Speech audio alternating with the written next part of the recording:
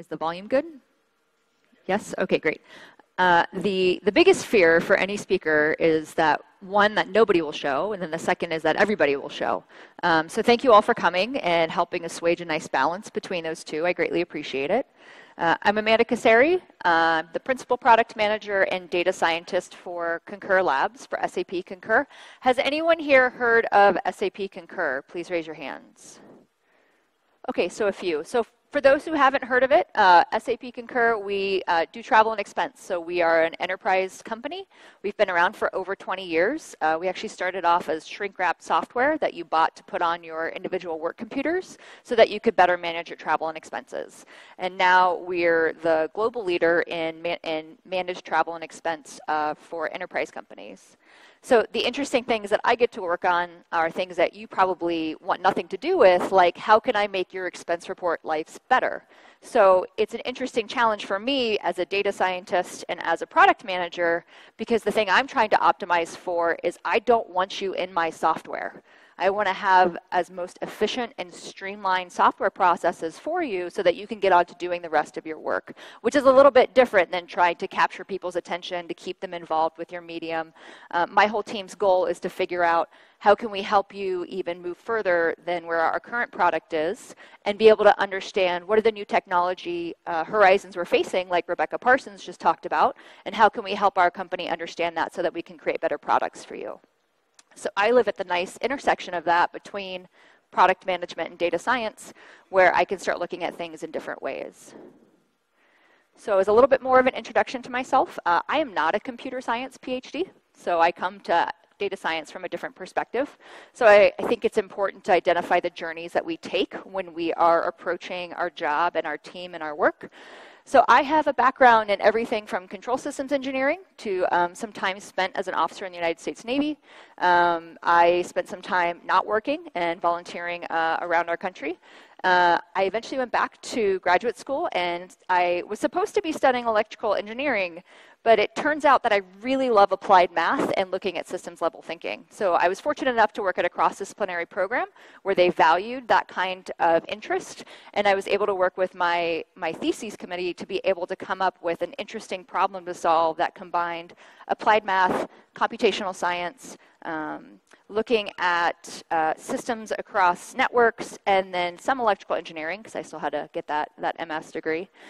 But in the end, it ended up, the classes I took actually formed what is now their PhD for data science. So it was a really great combination for me to be where I am now. I was a stay-at-home mom for a little while. That was probably my most challenging role on this entire slide. Obviously, you all understand that bit. I worked at an underwater robotics company before I became a consultant, and then landed where I am now at SAP Concur. And then I have, of course, the things that help keep me interested when I'm not at work, which is I just finished a book with Alice Zheng. And then I also help volunteer with the NASA Datanauts. And as a note here, if that sounds cool to you, that whole NASA Datanauts thing, that is an international program. So if you are interested in working with data and with NASA and being involved in understanding with NASA experts and you like space, they run cohorts. They accept new people every 6 months or so. And you can get involved with international talks, working with other people, and then getting to kind of contribute to this global community that really just loves space and software. And so going a little bit more into, I think this may or may not be a crowd that already knows this, right? I think this is a frequent byline that gets used today. That data science is not magic, right? There's no middle layer in between here. And as much as we like it as a nice sales line that we can make all of this disappear between data and answers, I think we all know that there's actually a lot of work that exists between there. And so when we look at that process a little bit more and we understand that in order to get to this top level of ideal, of AI, of deep learning, there's a lot of things that have to be able to be instrumented and built before you can get to that piece. So in the best way, if you're looking for AI, for data science, for answers, for things that help feed these systems, then you're going about thinking it systematically. But then the hard thing for that is that then as a person who is dealing with that on a day-to-day basis or on your computer, it's easy to look at these processes and start thinking about how these loops feed each other, and you keep going back, and it's never linear, right? So I think a lot of the times that we introduce data science, machine learning problems, data-centered problems, it's always this nice workflow that looks like a direct acyclic graph, but that's not really what it looks like. It looks something more like some kinds of orbits, that sometimes you get stuck in some of these like 2 or 3 group body problems. Sometimes you get stuck in the idea research problem. And so when we think about it, I think it's very valuable for us to acknowledge for ourselves as well as for our teams that you're not going to move from one to the other and then always move forward. So in order to help out with that, you know, it's better to explain this understanding that it's not just moving from, like we said earlier, from A to B. You don't just go from this idea of data to the answers that you were seeking for. And I have to do XKCD in every talk that I give. So this is the only time you'll see it this time, unfortunately. But I feel like when you are struggling with this on a day-to-day basis, they just really capture some of these problems so well. But so the part we're going to focus on today, and to be honest, I was a little bit nervous about this because I found the process of really diving into feature engineering so valuable for me because I think that there is a lot of times that I spend really just trying to gloss over this step because I want to move on to the next thing, right? And so we always think about this whole data to insights journey, and we think about the models, and we try to be careful in model selection and in choosing things, and a new paper comes out, and we want to try a new model. But really when it comes down to it, that there are processes you can go from raw data to models and answers, but that requires large amounts of data, which a lot of companies don't have or don't have access to. Or if we're starting to think about privacy by design, it means we are starting already to constrict the data that we're collecting in these processes because we're being more thoughtful about the data we're collecting and how it's impacting the user. And because of that, the models that we can use models that are much older and get useful results from those by being more thoughtful and thinking about the data and the features that we build from that and how can we maximize those features as opposed to just trying to collect more data. So really focusing on this one step, and I'm actually not really going to go over the cleaning so much, but this part in moving from making educated choices to go from raw data to features in order to think about the models and the problem you're trying to solve. So wanting to level set, because in this kind of audience, we never know where people are at. If you're just interested in it, if you're starting it for the first time, I'm going to go over a few terms so that when I say them, that you understand that that's what I mean in this lecture. So first of all, for data science, we're talking about this interdisciplinary intersection. So there's methods and processes and algorithms, but it really all comes down to trying to extract knowledge from data. And so when we look at it that way, we can understand that machine learning can be a part of that, but it doesn't have to be, right? So machine learning is one piece that could help you solve that. When we say machine learning, I'm talking about fitting mathematical models to data in order to derive insights or make predictions. Those are two different aspects of machine learning. And then a feature is that numeric representation of an aspect of raw data. Feature engineering is the act of extracting those features from raw data and then transforming them into something that we can use for a machine learning model. So now that we have that set, the thing that is that the right features can only be defined in context of both the model and the data. So when I present these to you today, they're not going to be magical solutions that will help you take raw data and then understand exactly the model and the problem you're trying to solve. It's going to be food for thought so that you can make more educated choices in understanding your process, and then hopefully that will save you time instead of just taking things, applying some features that maybe somebody built a library for, putting that into the model the library was built for, and maybe you chose that feature selection because it fit that model you wanted to use, and then really trying to give more transparency into what that outcome will be and being able to have that interpretability aspect. And then, of course, again, being able to emphasize that by building things and building systems that people use, we have a responsibility as creators to the systems and the software that we build. And so when we think of data, there's a lot of different ways that we view it, but in reality, we need to continually remind ourselves and remind each other that data is just an abstract representation of reality. It is not reality itself. So when you're building systems and you're building processes that make automated decisions, you need to remember that data is a part of the system of record, but it should not be the actual system itself, and we should not assume that it is the actual system itself. As a part of this, data captures what we call social constructs. And all social constructs are this joint constructed understanding of how we represent the world that forms a basis for being able to communicate with other people. But because we do that, we have to also realize that these social constructs are limited and that they may not include all of the aspects of the community or the idea that we're trying to be able to capture. An example of this would be how we capture gender in a lot of current systems. So right now, gender in a lot of our systems is male and female. But as we learn more and understand more about the world around us and about the people around us, we need to acknowledge that this is actually not sufficient, and we need better ways of representing these social constructs so that we have a richer understanding of the data and the community and the system that exists.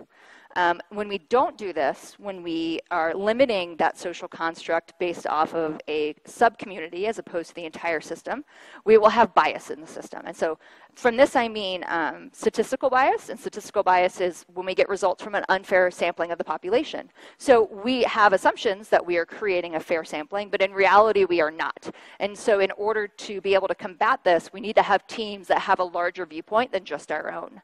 And as a part of that is understanding that you have accountability. So as I talked about before, as creating things and putting things out into the world, whatever you are creating, you're going to be answerable for those decisions and obligated to explain the results of those consequences. So I think that the ability for us to be able to say that we made something, but it's not actually something that we should be responsible for, regardless of what that thing is quickly coming to a close if it ever existed.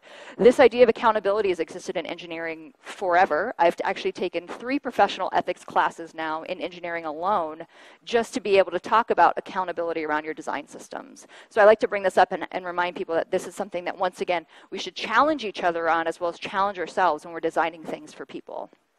And then, fantastically, this is all the time I really have to spend on this particular focus because Catherine will be talking about this at 2:30 today, so it's a great time for you to go and learn more about AI and machine learning in a little while. Okay, so moving forward, how should you think about, I think one of the things I promised in my abstract was giving you a framework to think about feature engineering, which I really honestly forgot until about 30 minutes ago. So this is a bonus, congratulations. But really, I'm trying to go about summarizing everything else you're about to see in the individual techniques so that you can start thinking about and understanding that now. So as we talk about all these techniques, it's a part of the process that we're introducing. So the first thing is really to think about how do we frame your problem?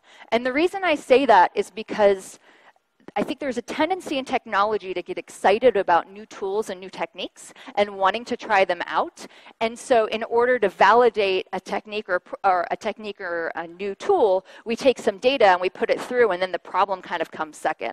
And so the engineering training that I have and the other background that I have, I actually have a different focus where I always want to try to figure out what is the problem I need to solve, and then how can I figure out and find the right tools to help me solve that problem, regardless of whatever that is, right? So things that are most efficient as possible, and then honestly, that are easiest to explain to other people. And so as a part of that, you can frame certain problems, so they are a machine learning problem, right? So I think this is a little bit of the fun creativity that comes from being technologist, where we get to say, okay, I hear you saying this. I think I can help you solve that if I frame it this way. And if I frame it this way, then we can honestly really go back and mathematically model that using linear algebra usually, using linear algebra this way. And if I can do that, that problem then can be a machine learning problem, and we can use the software we have now or that we create to solve that. So in order to do that, in order to frame your problem, you need to go to the data that you have or that you potentially could have. So understanding what data would be most useful to understanding and also generating a better understanding of that problem. And I say generating a better understanding because as part of this feedback loop in this machine learning process, when you're thinking about the problem, you can think about, here's what I have now, here's where I start, here's where I would want to move in the future. In order to move in the future, I need this additional piece. How can I create and design my system so that this piece does not exist now, but it will in the future, and then how will I adapt and adjust over time? The third part is going to be framing your feature goals. And when I talk about that, these are just some examples, but I want to be able to help you understand that we need to think about what we're optimizing for, right? So once again, honestly, the greatest gift that feature engineering has given me over the years is really cutting down on this iteration speed. So it's very easy to take, wonderful people have created so that many libraries work with many different data types. However, it is much more efficient to use some of those more sparse numerical representations than it is to use those richer data frames that exist and have a lot of metadata around them. So if you're thinking about the value of your process comes from your ability to learn new things as you're trying to solve the problem, iteration speed is critical because this is really what's going to help you move forward. The other part is going to be thinking about model performance, the model that you're choosing, the kind of features that you're building in order to optimize for certain kinds of models, and then also so that you don't stress the model out and then get some useless results. And then the final part is really understanding now you're going into a test and an iteration loop. And so when you're choosing these features, that you're going to check your choices for robustness, but in the end, you're going to still have to validate and realize these results will change, and that being okay with that. So once a decision is made and you've done a lot of work and you've tried some things out and it's good, reality changes, systems change. I think like Holden said yesterday, you know, we run the systems now forever, but that doesn't mean that reality around it will not be changing. So we need to make sure we have the processes and the mindset in place that you can continue to adjust for this. Okay, so now I'm gonna put a little bit of a warning out. If for some reason you were ever been the kind of person who thought you're not a math person, I want to encourage you that I think that you are, and that's learned and not inherent. So I'm gonna spend the rest of the time going fairly deep into a few different techniques, and it's going to be more about this framework, this process, understanding more of what features give us in a math context as opposed to an application process. So the applied versions of everything I'm talking about you can get in our GitHub repo for the book, and I'll give that to you at the end. And so we take, the approach that we took is we took all of these different ideas and contexts and techniques. We really try to peel back and understand why we do these things, what are the mathematical principles behind it, and then how can we help you understand how that's going to then work and affect your work in the future, and then giving you a really simple understanding of how that could happen. I'm also going to say that there are going to be times when you might be reading through the examples and you're like, but this didn't work out well the first time. And we worked really hard to leave all of that work in there and visible. And the reason we did that is because I find it very challenging to see the subliminal example given for each software package and go, but that's not what my code says right now. Right, so you have the trace back and you have the ability to go back and understand things, but I think making it a little bit more visible when it's not going right the first time is really helpful, and then walking people through the process and explaining how you move from one start to the next. We're hoping that you find that valuable, and I would love to hear feedback as whether or not you thought that was good or it just took up too much space on the pages. So starting off here, really scaling it back. So a scalar, in the idea of mathematics, linear algebra, things we're talking about, computer science, a scalar is a single numeric feature. And then when we have an ordered list of scalars, this is known as a vector. So now we're going to be talking about vector space. So we can represent these vectors, like a two-dimensional vector, V can be represented now in what we call vector space. And so a majority of machine learning applications, the input to the model is usually represented as a numeric vector. So if you're struggling or getting errors or tried to work on something, really understand that that model is expecting this representation. And if you don't have that present, then you're going to start running into some problems from the beginning. So if we think about that as a vector, for two-dimensional models, we can actually show this as a point in space. So we don't always, I think in mathematics, we have a tendency to draw like the direction of the arrow, but over time you'll start seeing for vector space, we really just represent it as that one point in a two-dimensional space. Okay, so we have vector space and we have scalars, but now we're moving to the idea of feature space. And so in data, when we move from vector space or from data space to feature space, then we're talking more about the representation of what that's supposed to mean as opposed to just a numeric vector. So really kind of understanding how we can take information and have that be represented as a person's preference in songs. So we do that here with the idea that if the song is the feature that we're trying to get, then we can represent that as either a +1, somebody likes it, or as a -1, someone doesn't like that song. So then we can start moving from data's in feature space and then features back to data space. And the difference here is going to be the point representation as well as the axes that it represents. So now, Does Sesame Street translate well here? Can I get a thumbs up or a thumbs down? Is that okay? I'm going to be spending, and I promise you, you might have not ever spent this much time before thinking just about count data. But I'm hoping that by what we talk about, that you'll realize that there's a lot more that you can get out of it rather than just the raw counts.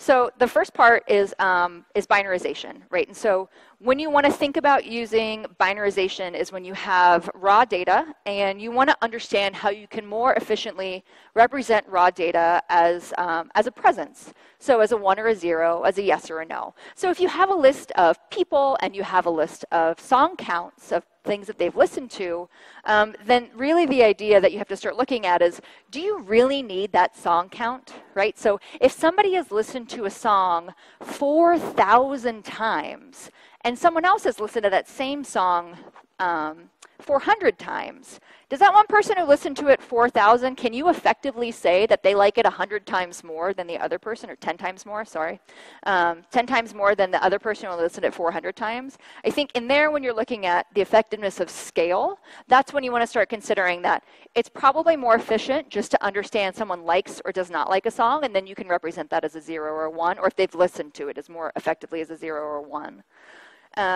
So that gives you a more efficient representation of the raw count as well as a more robust measure of the raw count. And so when I say robustness, statistical robustness is when a method works under a variety of conditions. But the thing that you might lose out of this is that you might need to modify the target of your model in order to actually solve the right problem. So instead of trying, like we said, how much does someone like a song may not be answerable with that linear model that you were previously working with, but you can maybe answer, would somebody like a song like this, where you can take those, they've listened to it or they've not, create a collaborative filter, and then actually help being able to recommend new songs to people. Okay, so from binarization, we have 1s and 0s, and now we can start thinking about binning. And so we can see that reducing our data is really helpful for reducing iteration and processing times. But if we want to look at other ways we can transform raw counts, then we can look at things like how people are thinking about those raw counts as an order of magnitude or as the scale of the way, or of the distribution of the way that the raw counts exist underneath. And so one of the problems that we can have is that a lot of machine learning models have a real challenge dealing with these long tail distributions. So when you have those several orders of magnitude that exist within the variable you're trying to work with, it's better to start looking at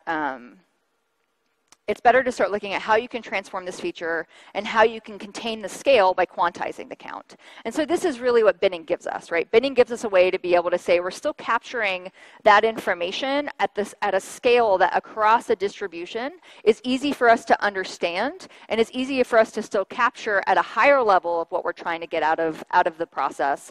But it's not going into so far of a detail that when you're dealing with like unsupervised learning methods, that you're going to start having a problem when the Euclidean distance as a similarity function is going to start really getting affected by these large distributions and these long tails.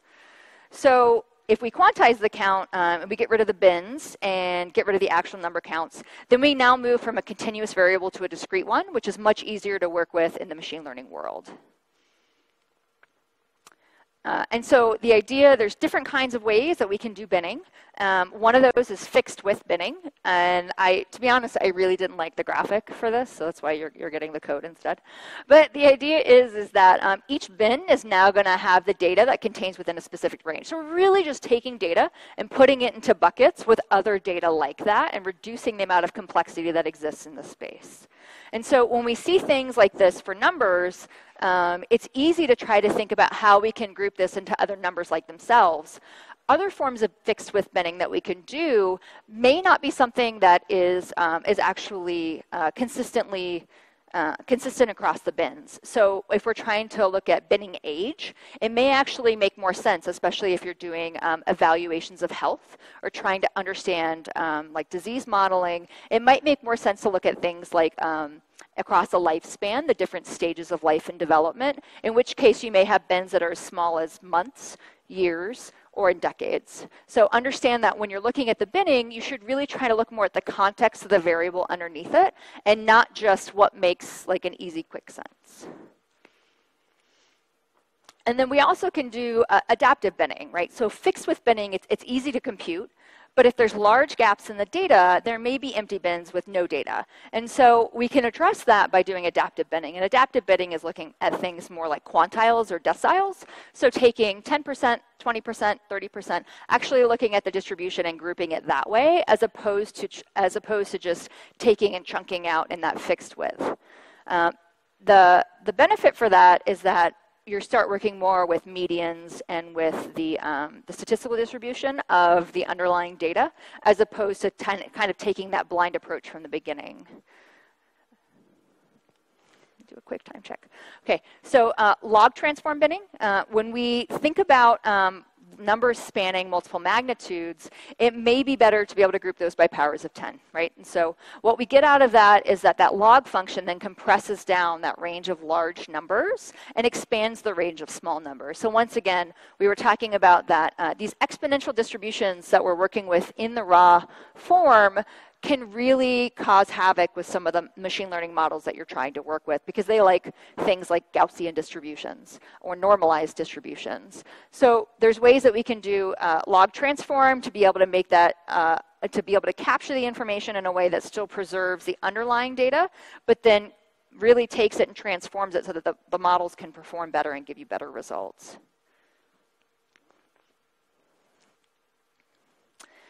Scaling. So now when we think about, so moving from, we're still working with counts, again, by the way. So once again, we're still in this count world. There's a lot you can do with it.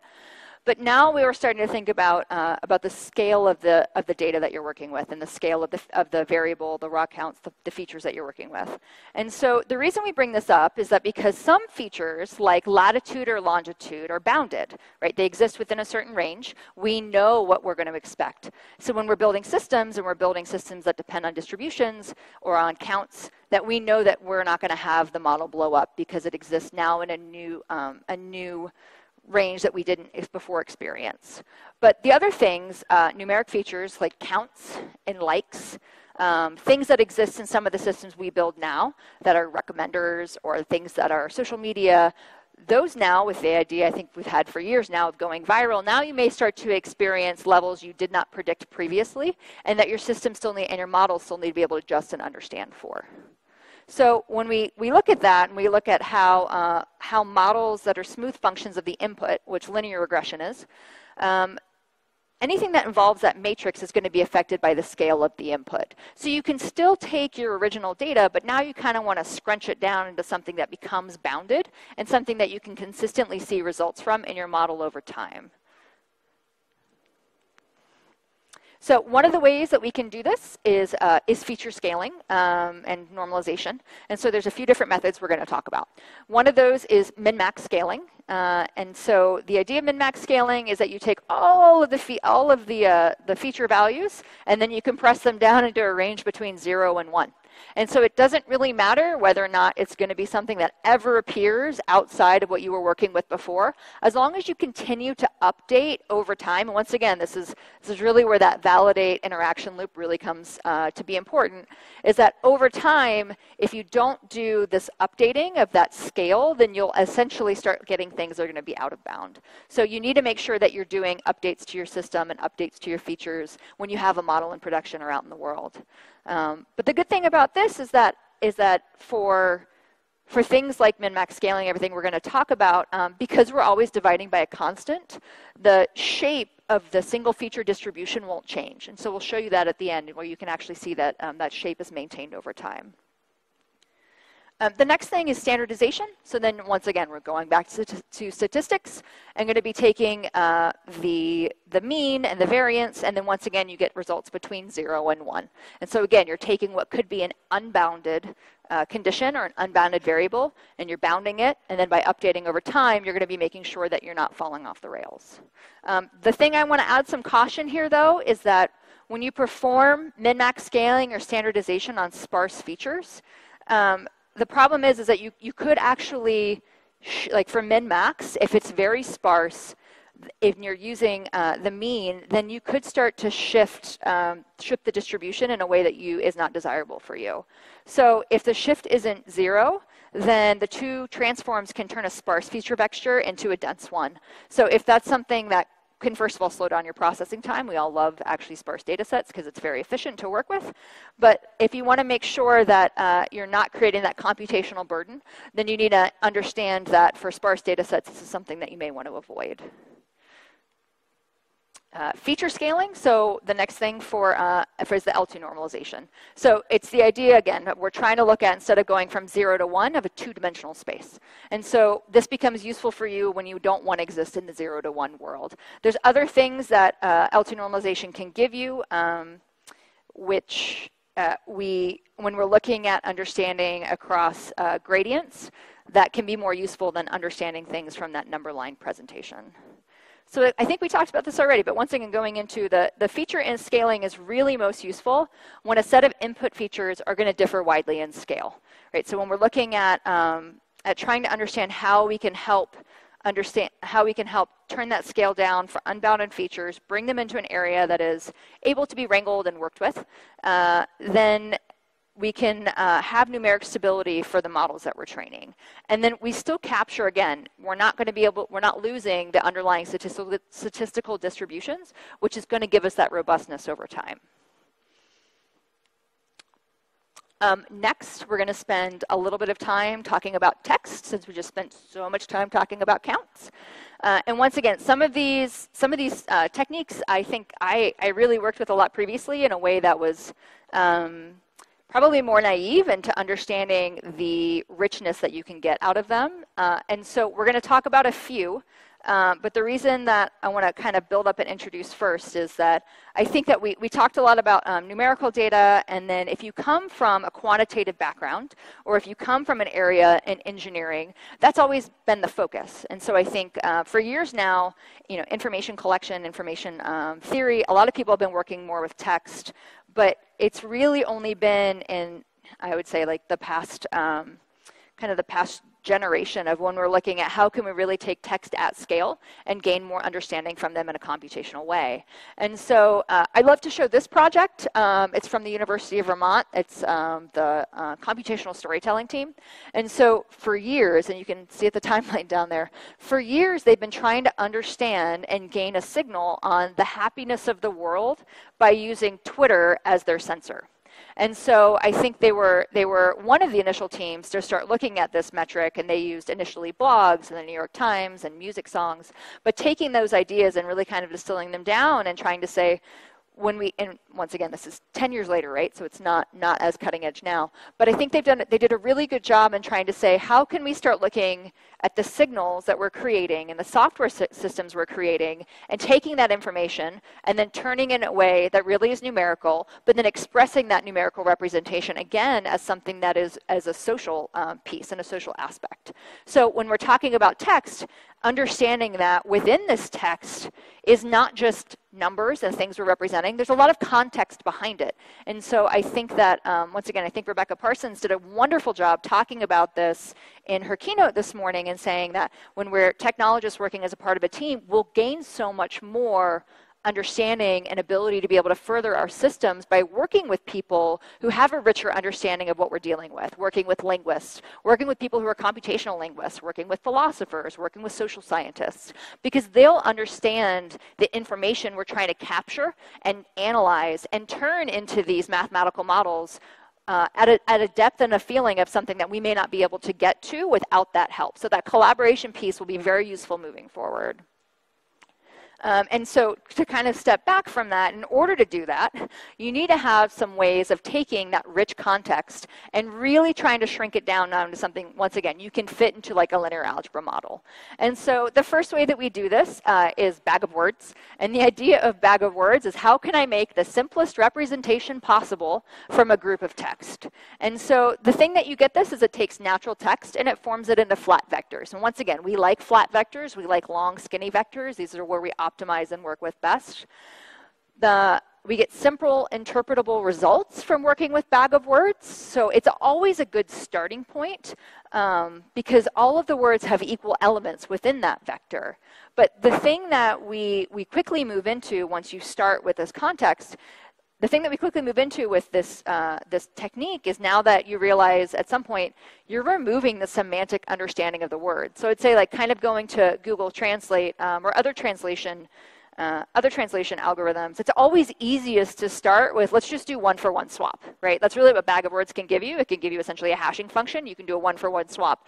But then you start looking at like, well, it makes no sense when I strip out all that semantic context. So there will be other ways that we talk about that you can gain and keep that semantic context. The best example I can give you for this of how that would exist is that if you have the phrase not bad in a sentence, right? When you move it into bag of words, now it gets represented as not and bad. So one not, one bad. So now if you're doing something like sentiment analysis, which is always very popular, if you're doing sentiment analysis, now instead of it looking like, oh, it's okay because it's not bad, now it becomes something that's usually associated negatively, which is not and bad. So we need to make sure that whatever use case that we are using or whatever problem we're trying to solve, if semantic representation is important, then bag of words, it may get you going, but it may give you not the results that you're looking for. It also doesn't contain word hierarchy. So most languages, there is an order in the way that we speak, the way that we write, the way that we're representing information with words. And then bag of words strips all of that out as well. So as we're looking at text and better ways to work with it, one of the things that you might notice is that if you do something like bag of words and you order that list, then you'll start to see that some of these words are used more frequently than others. Those might not be so useful to you because we use them in language to make sense of the things that we're saying so that we don't strip things down essentially to really kind of emoji paragraphs, hieroglyphics, or speak where it's just kind of that talk where it's like, yes, hungry. But so you want to add more context to that, so we add things in between. The way that we handle this when we're working with machine learning and with data to make it more efficient is that we do things called stop word removal. And so a stop word is something that is in a corpus that you would really like to take out. And so one way that you could do that would be using a frequency list, which also is very useful. So if you'll see, like in 21, in rank, it can actually start helping you find things too that you didn't realize before that some of your previous techniques might be showing about the way that text is formed. And so this is based off of the Yelp reviews data set. And what that is it's a collection of restaurant and place reviews. And so as part of the data processing here, when they give you the Yelp reviews, they started to strip out things like punctuation and colons, but they replaced it with white space. And in doing so, in English, when they had a possessive pronoun like Jackie's or Freddie's, or if they had something that was a verb contraction, so if verb contraction, but plural possessive, like it's, or yeah, it's is a verb, then you're going to get the standalone S. Standalone S is not useful to you perhaps in this context, right? So it'll actually start showing you not just the stop words you should be pulling out, but also will give you a little bit richer information about the data that you're dealing with, how it was prepared, and how you need to make sure that you're working with it in the future and what's notable to you. The other thing it can be useful is showing you things in a corpus that you may not pull out in a stop word list usually, but you might want to in this context. So the New York Times data set, the New York Times shows up so much that really it loses that value. In New York itself for new, you're going to want to take those out because of the frequency it's mentioned, it's not going to give you a lot of information further on. So moving into the next part, and I guess I timed this well. So looking more at things like chunking, parts of speech identification, n-grams, trigrams, we call them, I think, bag of X, to be able to understand that you're going to go through these different X variations. All of this really comes together in how can we preserve that context and how can we preserve those semantics and the meaning around it. And when it all really comes back to it, Did anybody do sentence diagramming in school at any point? Was this just me? Can you raise your hands if you did this, please, so I know that somebody remembers this? Okay, 2 in the corner, that's it. 3, okay, all right, great. Yeah, so as a part of, a long time ago, as a part of classes for language, and I think I did this in Latin classes as well, one of the things that we did was learning how to take a sentence and then using different structures and parts of speech tagging, which is what we were doing really as children, right? We did parts of speech tagging and we laid out in a visual representation how we could show the meaning of that sentence and then break out and understand those different pieces. And so this example is from the Pop Chart Lab for NPR, and this goes to a great link, talking actually about how there's a hypothesis that this kind of information is going away. But I think that actually as engineers and scientists, this is what we're trying to do with these more advanced techniques, and computational linguists are trying to create algorithms for to help capture this. So I think that once again, by not just working in a bubble and thinking about the technique, but understanding more of the problem we're trying to solve, we can gather more of these ideas to be able to create new techniques to have a better understanding. So I think that we have time for questions. I'm going to put out there that I brought 3 books today. So for the first 3 questions, then you get a book. Please come up afterwards, and I'll be happy to talk about it or sign it with you. We also have our code will be available with the slides. It's all in a code repo. You can get all of it on GitHub. Whether or not you buy the book, it's fine. And then if you're interested in buying the book, then the link is there as well. So thank you very much.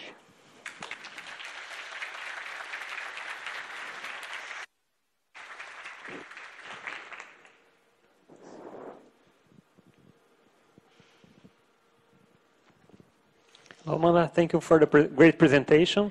I'd like to know your thoughts. We have been heard very much about automated machine learning, yes. And I think feature engineering is an important part of that, but it's pretty difficult.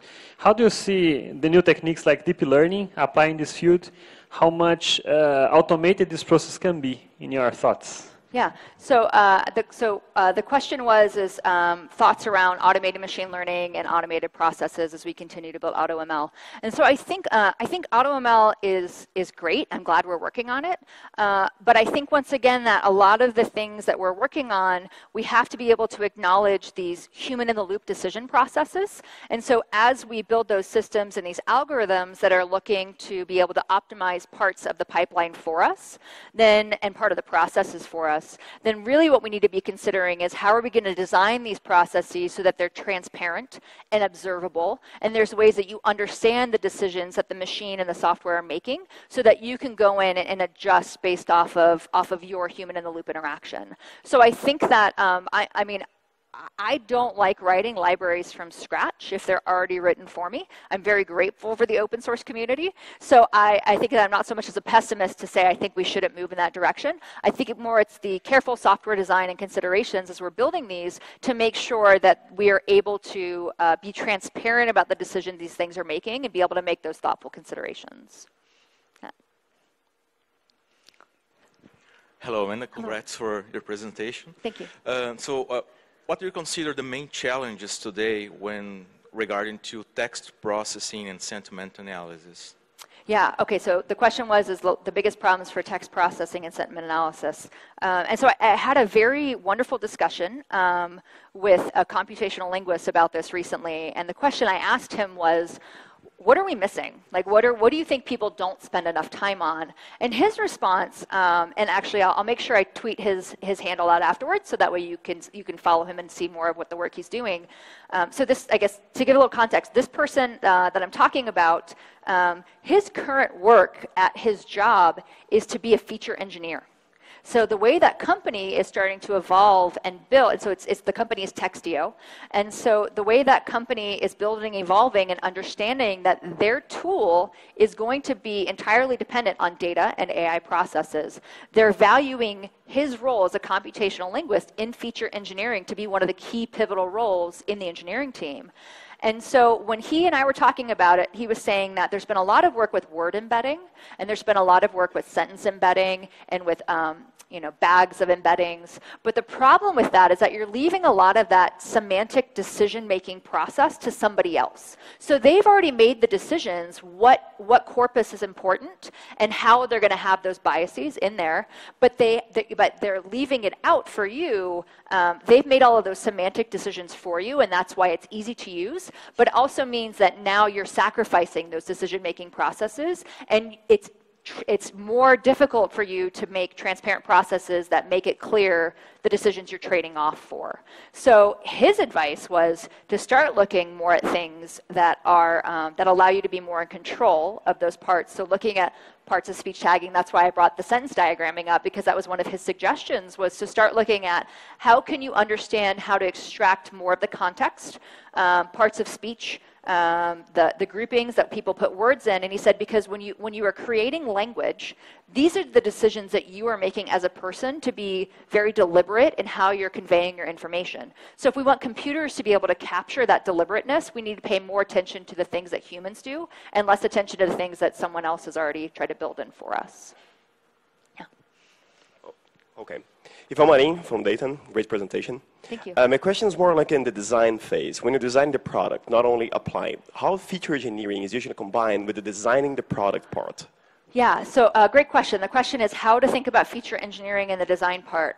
So I've been thinking about this a lot lately, especially with GDPR, because I feel like the privacy by design and some of the explicit and implicit rights that exist within GDPR really force us to take a new look at data collection, and then also at how we're going to understand and take the data that exists and be able to maximize things as possible. So one of the ways that I'm thinking about it, and this could be right or wrong, it's an evolutionary process, one of the ways that I'm looking about this is trying to do more of that problem statement up front and really not kind of falling back on, I've gone away from block diagrams back into documents, which has been interesting. So instead of trying to simplify the problem down in the beginning into a napkin sketch, I've actually gone back into the idea of like, how can I fully describe a problem in as few words as possible, hopefully, because nobody wants to read 30 pages of my ideas on this.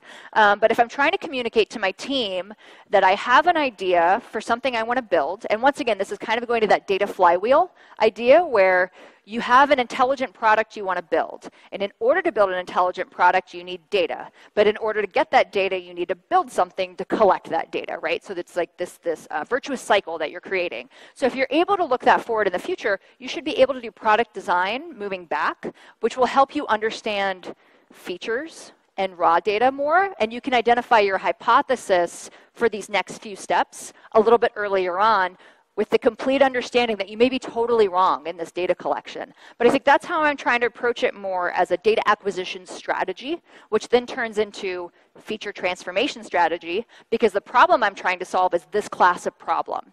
And knowing these algorithms expect these kinds of features, I can go back and try to look more at the raw data to collect. Amanda, Sol, thanks a lot. Thank you very much. Thank you, everyone. I appreciate it.